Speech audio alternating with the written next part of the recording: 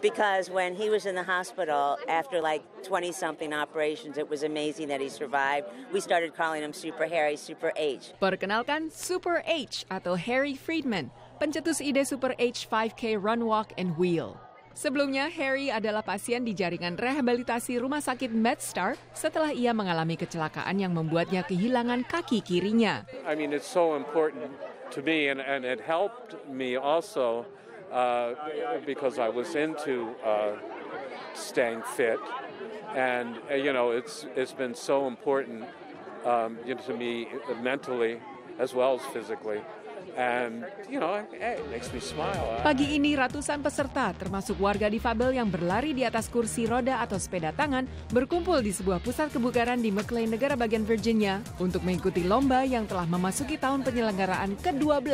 Well, it's an adaptive piece of equipment that lets you still be athletic.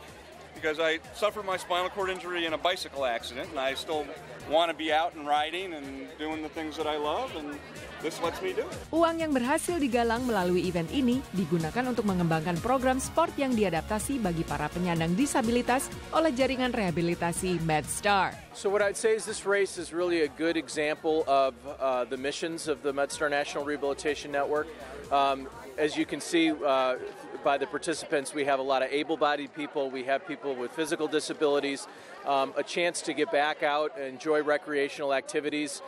It's also benefiting our adaptive sports program, which is a really important part of what we do, getting people back into competitive sports, recreational sports, and we have all the tools and technology to get people back to that kind of activity. Para peserta melintasi jalur sejauh 5 kilometer yang tak selalu datar, tapi juga menanjak. Namun ini tak menyurutkan semangat peserta difabel untuk terus mengayuh kursi roda atau sepeda tangan mereka.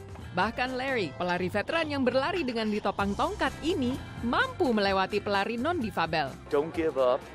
You just, even though you're dealing with the disability, there's adaptations that you can make that can get you physically active. Pada akhirnya lomba lari ini memang bukan sekedar kompetisi, melainkan bagaimana semua orang dapat menginjak dan melampaui garis finish apapun kondisi fisik mereka.